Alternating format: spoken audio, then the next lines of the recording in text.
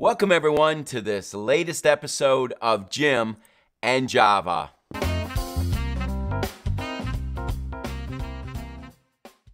Welcome everyone to this latest episode of Jim and Java. I'm Jim Dempsey, your host, and we're excited to have you here again this week for this next episode of Jim and Java, answering your fundraising questions. Jim and Java is a part of the Development Effectiveness Strategies channel, and we would love to have you be one of our subscribers and be part of this ever-growing community of nonprofit leaders who are striving to take their income to the next level and become fully funded. If you aren't already a subscriber, please subscribe to this channel. If you like what you hear today, definitely give us a comment below.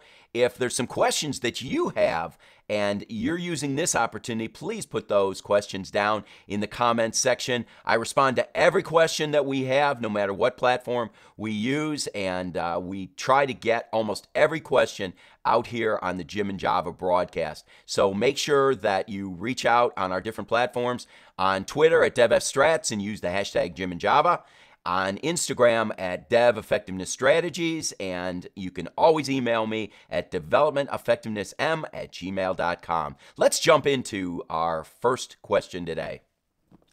Our question today is from Ron in Arlington Heights, Illinois, and Ron asks, how do I gain back lapsed or even lost donors? Well, Ron, that's a great question. I know that's always challenging for any organization, is that whole idea of either finding that your partners are lapsed in their giving or some that have stopped completely. And just so that we're all speaking on the same platform, when I refer to someone as being a lapsed donor, those are generally individuals who haven't given in the last either 13 to 18 months. And then when someone actually moves to the 2-year period of time of not giving, that's generally what we record as a lost donor.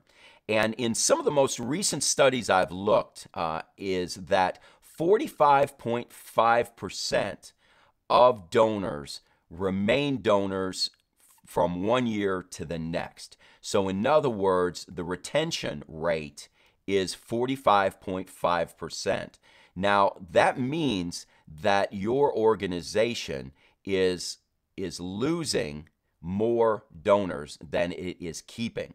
Now, that might sound terrible in most circles, but in all honesty, especially if you are doing any new name acquisition, especially if you're trying any new efforts, our partners, our donors come and go. And that's something that you will have to get used to. Now, don't get me wrong, it is very important that you try and keep as many partners as you possibly can. And the best way to track that is to track what we call your retention rate. What is the number of donors that you have in one calendar year based on the number of donors that you have in the second calendar year? So you're comparing 2020 with 2021, and the difference between the two will be your retention rate. And so you would hope that you would, with concerted efforts, that you would have at least a 45.5% retention rate. Now, there's some organizations that are in the 50s and even some rare exceptions in the low 60s. But don't think that you are in the minority if your organization is down into the 30s or 40s, because there are a lot of organizations that, like I said, especially if you're trying new name acquisition efforts, renting lists, and trying to mail into new sources, you're going to lose those people. They're going to give one gift and never give another gift again. Now, getting back to the subject at hand, how do we keep and how do we earn back those individuals? Now, last week I talked about the idea of communication and retaining our partners, that engagement and frequent communication is very important. If you didn't watch that video, click up above and I'll have the link to the video, the Jim and Java episode where I talked about engagement and frequent communication with individuals. Communicating with your partners is the key to successful relationships. It's like any relationships that you have with any individuals. The more that you communicate with that person, the more that you stay in touch with them, the deeper the bond, the deeper the relationship. So having those relationships are very important. But we all know that there's times when relationships will fade away, people will move away, something happens that we have a disagreement or a misunderstanding, or we just don't see eye to eye on some things, and those relationships will either fade away or sever completely. And it's important for us to know what to do with those relationships. And so I would really recommend that you look at strategies to build the bond back up with those individuals. So I would target with emails and with mailings those specific lapsed and lost donors with the things that they specifically liked. I would do a little homework on what was it that they first gave to our organization. If it was to a particular project or a particular effort, if you own a homeless shelter and someone really liked to give to your Thanksgiving effort that you did to feed the homeless, go back to them with the opportunity of feeding some people at Thanksgiving. If you have a faith-based organization, a Christian organization, and someone was really excited about some international efforts that you did, say that you had a video or you had outreach strategies on campuses that you did for freshmen, those kinds of things may have been appealing to someone. Go back to those people with that same offer. You may have been presenting them with different kinds of things over the years, and they really like the idea of that original project. You probably, especially if it was new name acquisition strategies, you probably went to them with something that was your hottest, your most exciting, your most appealing strategy. And if that's the case, go back with that again to see if there's a way that you can't re-engage those people. On individuals who gave gifts that were significant in size, and of course significant varies with every organization. Some organizations significant is 100,000. Some organizations it's 10,000. Some it's 5 or even 1,000.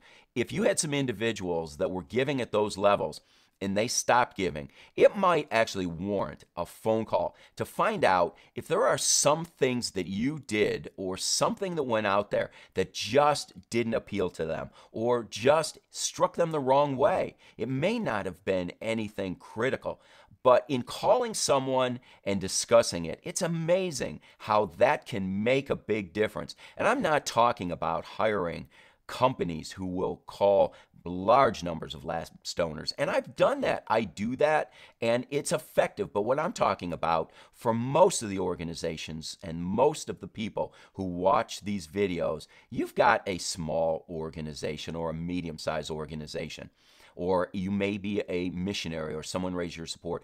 Target those individuals, pick up the phone, and just call those people and say, haven't heard from you in a while, wanted to make sure everything was okay.